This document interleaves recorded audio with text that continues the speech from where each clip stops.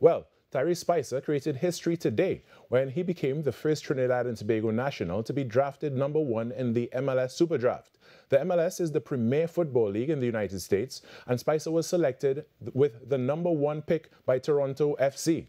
Spicer, a pre-signed senior, joins the Canadian club after a 2023 season where 14 goals, 3 assists in 16 games helped him earn first-team All-American, Atlantic Sun Conference Player of the Year and Hermann Trophy semi-finalist honors.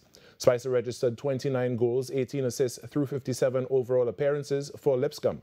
He is Toronto's first addition for 2024 under general manager Jason Hernandez and head coach John Herdman, their new regime that's hoping to improve on a bottom-of-the-league table finish that led to Bob Bradley's departure midway through the 2023 season.